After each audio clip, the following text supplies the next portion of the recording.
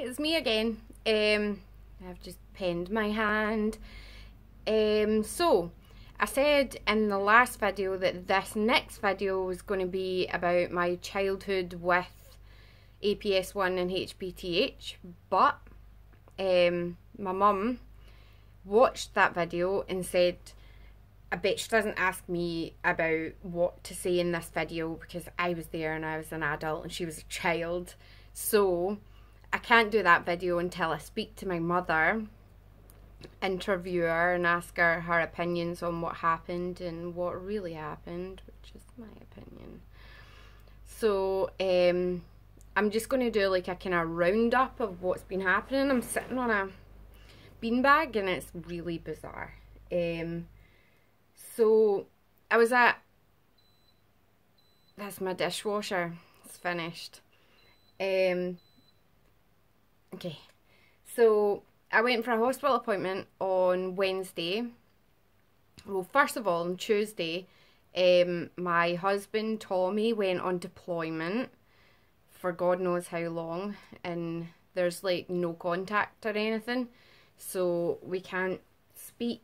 I can send like short letter type things, but they're like one-way letters, so I can only write a certain amount of number of words to him. Can't tell him anything important or anything bad or anything like what I'm about to tell you. I can't tell him that. He doesn't have a clue.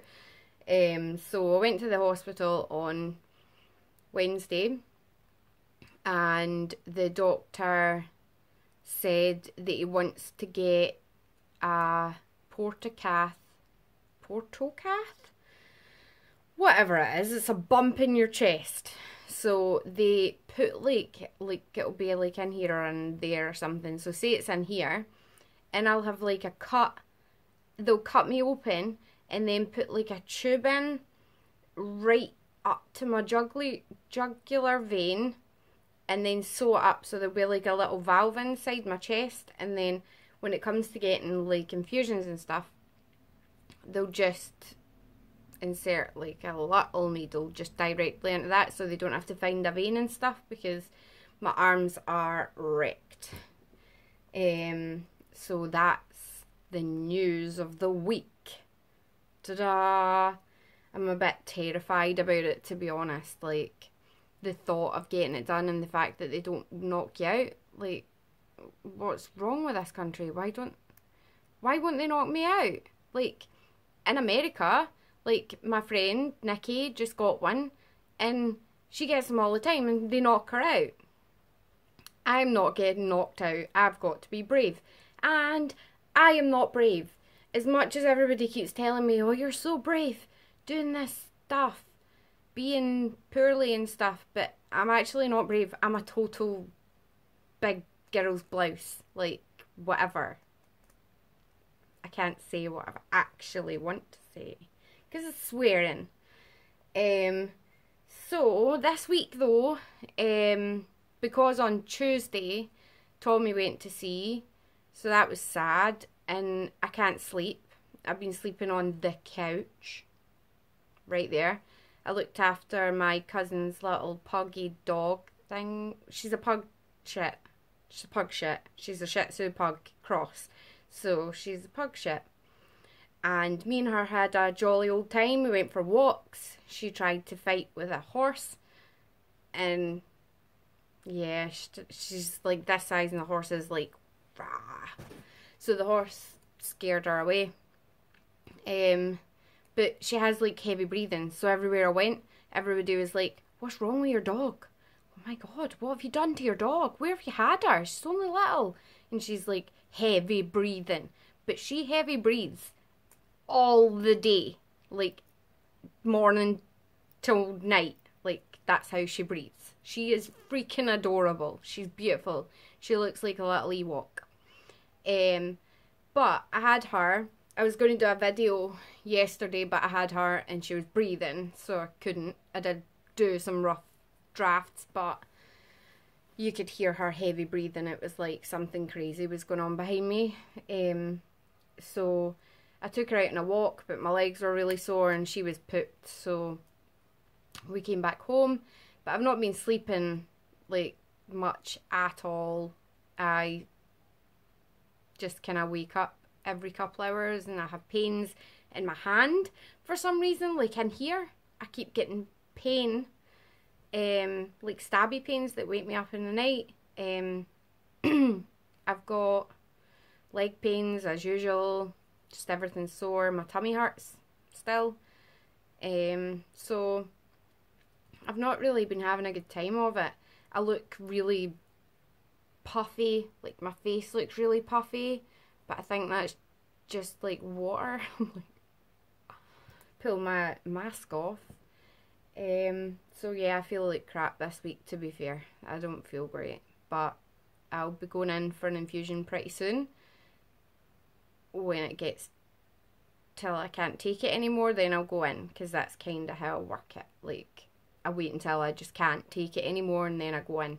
There's no sense in me going in before that point, because it's a waste of my life and my enjoyment and my television and my sofa and my home and my kitchen and all the food I can eat when I want to eat, which I've not really been doing that much either.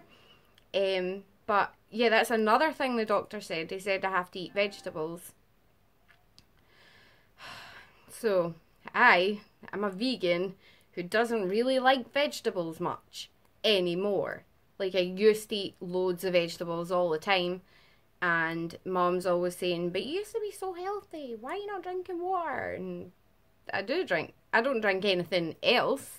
Like, I don't drink juice or fizzy juice or anything. I just drink water because I like it. But I don't really, I'm dehydrated all the time, I sleep constantly, and I feel sick. So that doesn't really lend well to eating properly, and if I get hungry, it's for like potato waffles with Violife vegan cheese melted on top with chicken nuggets on top of that, and then mayonnaise and hot sauce. That's what I had last night. Today though, I got up and I had a bagel, a white bagel with sesame seeds on top, and a burger and blue cheese, like vegan blue cheese, and what else did I have on it? Like mayonnaise, and I think I had mayonnaise, vegan mayonnaise obviously, and something else, lettuce. So vegetable. So I had some lettuce this morning. I had a salad for my breakfast this morning. And for dinner, I didn't have lunch because I felt too sick. So for dinner, I had a stir fry of loads of vegetables. All of those vegetables being bok choy, baby corn, bean sprouts, and mange too. I think that's it. And a little bit of brown rice and some soy sauce. And I stir fried it up and then ate it, but I didn't eat all of it. I made a good effort. And then I ate 5 chocolates. They're amazing. Mom got me them from Oban the other day, from a little cafe, the Little Pot and Shed, that the lady that owns it is amazing. She's so nice to me. She's like thebomb.com. But just wreck everything in the house. I will show you what these are. They're little kind of triangle-y, long like Toblerone, but little. They're called Vegolinos. Vegolinos sounds better than Vegolinos. I don't know. I shall call them Vegolinos. So I've eaten like 5 of them. That'll probably be me for the rest of the night. But who knows? I bought vegetables in case I get hungry. Give it a bash.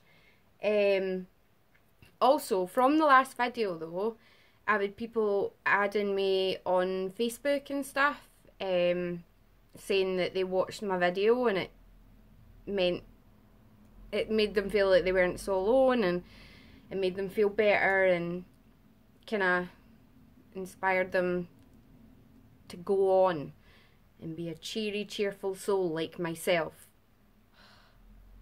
It's really hard. It is really hard to kind of keep it together, but I clearly do it well. I'm obviously a good actress. But like, I do like to look on the bright side of things, and the bright side of this is that I got out what my condition's all about, kinda, and I've met new friends.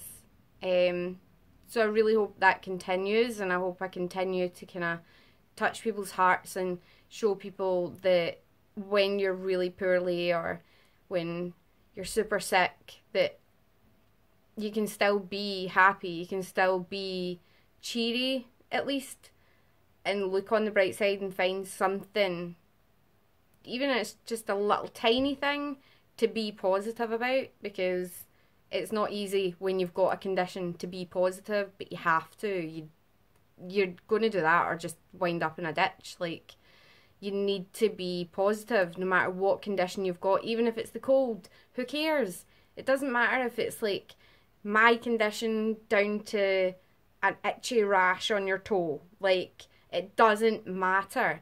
Find something to be happy about and find something to kind of make it positive. My whole life, I think that's a bit much. Not my whole life, because when I was a kid I was negative, really negative, but now I look at my life and I know that I was given this condition so that I could help other people. So that's why I'm doing the videos, and that's why I've always been online, and I've always helped and supported people and encouraged people to kind of have a cheery spin on it. Cheer yourselves up. Like, you've only got one life. You may as well live it. If you're going to die tomorrow, you may as well do something good today. So keep cheery, and I will go and speak to my mum and make a video about my childhood with my mum, but mum won't be in it because mum doesn't like cameras, so it'll all be me. I'll be talking for my mum and for me. So until the next time, which hopefully will be soon, I will see you later, and continue to subscribe and share this video so that everybody sees it, because I really want to reach as many people as I can and let everybody know about this condition and how you can be cheery when you feel like crap, because it's kind of hard, but you can do it, especially if you've got other people who are doing it and you can see other people doing it, you can see me doing it, so then why can't you? Do you know what I mean? Like, let's just all be cheery, happy souls. And I will go and drink lots of water and try and lose this face bloat thing that's happening. It's making me really sad. No. Right. I will see you later, and like and subscribe, share to everybody. Like, share the shit out of this. Sorry, Gran, for swearing, but share it. So, see you later.